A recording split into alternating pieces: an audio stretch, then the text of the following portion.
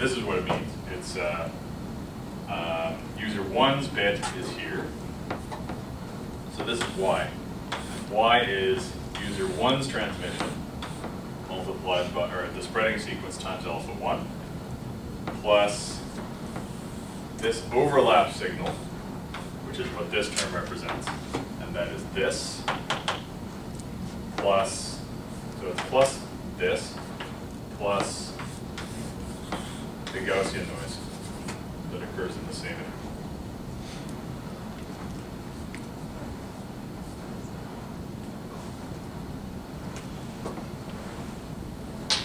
Okay, so we apply this to the match filter.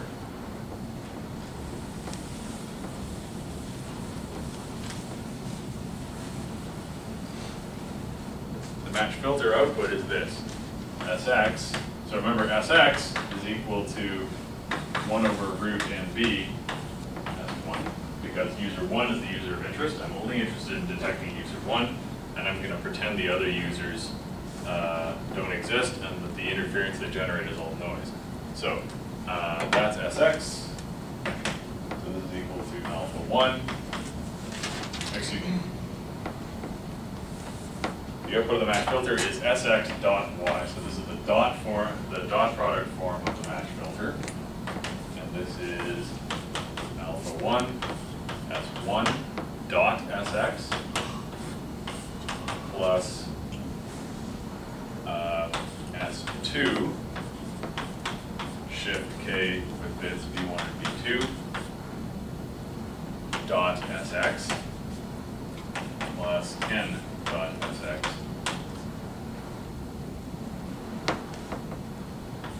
which is equal to, okay, I said a second ago this term, S1 is root NB times Sx, so root NB times Sx dot Sx is just root NB, so that's root NB alpha 1 plus this term I don't want to deal with yet. I'll just leave it.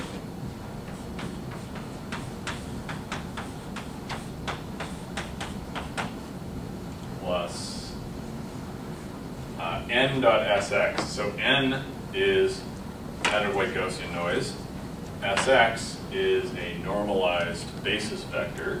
And we know that whenever we have that, thinking back to when we talked about it in signal space, generally the variance is this, n0 over 2ts times the sum over the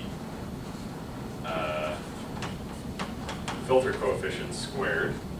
But the sum over the filter coefficient squared is just equal to the norm squared of the filter coefficients, and the norm squared of a normalized vector is just 1, so this is equal to n0 over 2ts.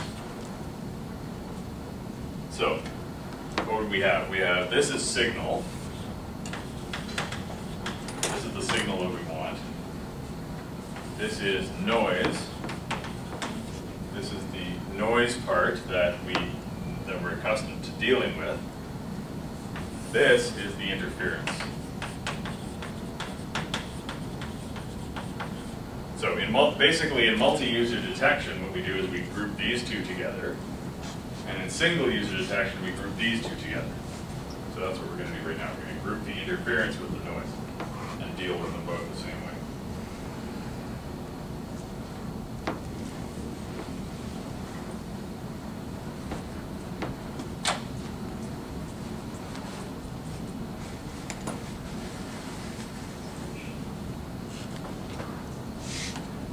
First, I'm going to do a short example.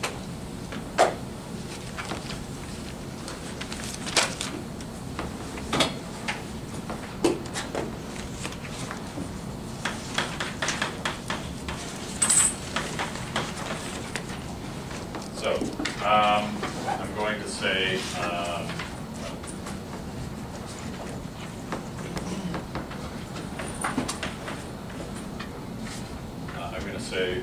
what is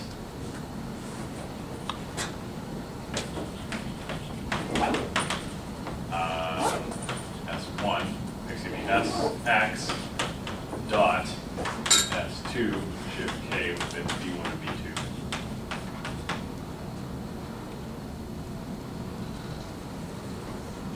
So what we're going to say is S1, the first user spreading sequence, is equal to this. We used this last time.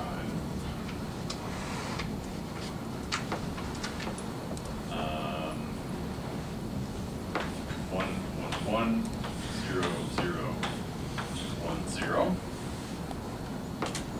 And S2 is that time reversed. 0, 1, 0, 0, 1. So Sx is equal to 1 over root NB. 1. NB is not 7. NB is 7 times what? And C, that's right. So each of these bits, each of these elements, excuse me, what I'm doing here is I'm giving you the chip sequence.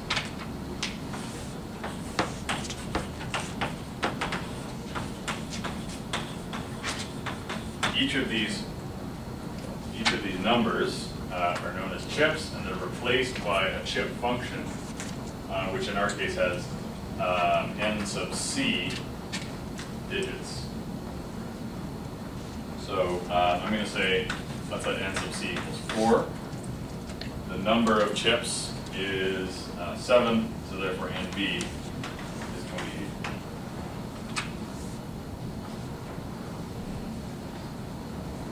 So what does that actually mean? What that actually means is that S1, I'm representing it with this chip sequence, but what it actually looks like is, okay, let's use chips, which are polar NRZ. So there's my chip for 0.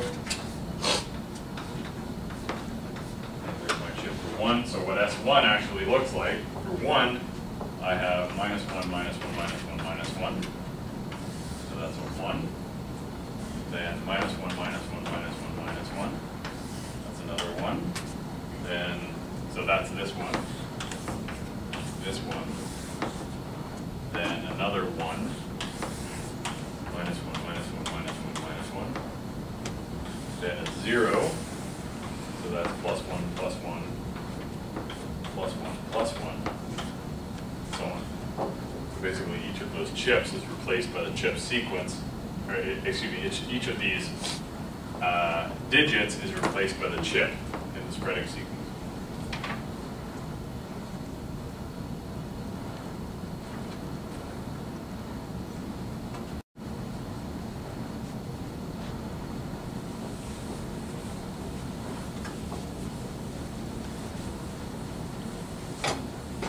Let me redraw those. So we have S1 is equal to 1, 1, 1, 0, 0, 1, 0. Again, this is the chip sequence.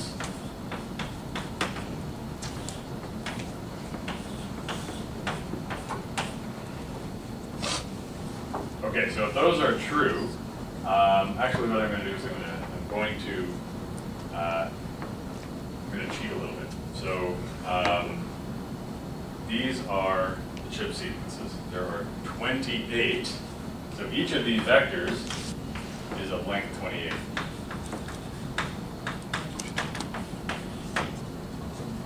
On top of that, I have B1 and B2. B1 and B2 each take 2 digits each.